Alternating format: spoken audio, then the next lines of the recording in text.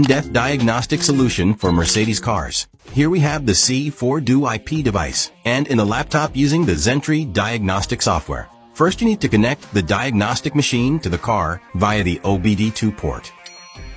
Next, connect the diagnostic machine to the laptop with the Xentry software installed. Perform the diagnosis. Don't forget to turn on the key. With the Xentry software, it will support you with the following items when repairing Mercedes cars. First, read fault code all electronic control modules.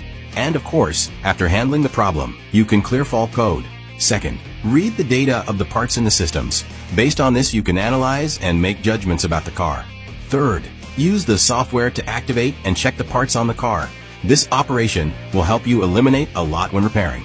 Fourth, you can also completely operate the installation and recalibration functions on this software. In addition, with the specialized equipment software set, this company also provides instructions for checking parts, viewing hardware and software information. This will be a much more cost-effective solution than the dealer. Leave a comment if you are looking for it.